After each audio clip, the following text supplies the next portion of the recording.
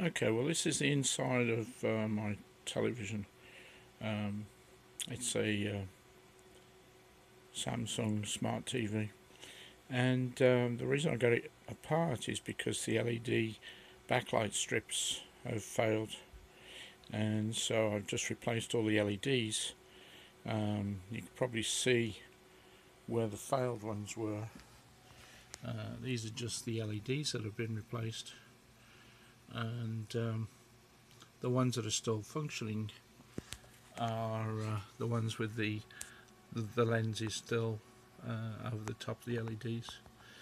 So you can see there was a failed one there, and 3 failed ones there, and another 3 failed there, and 2 there, 1 there, and all these failed.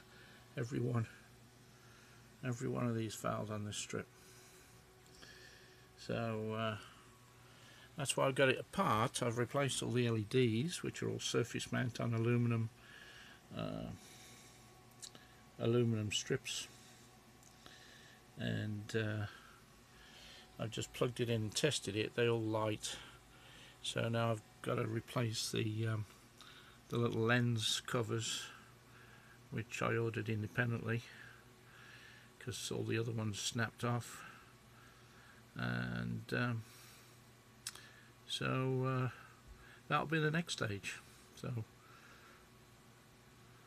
follow the part 2. Bye for now.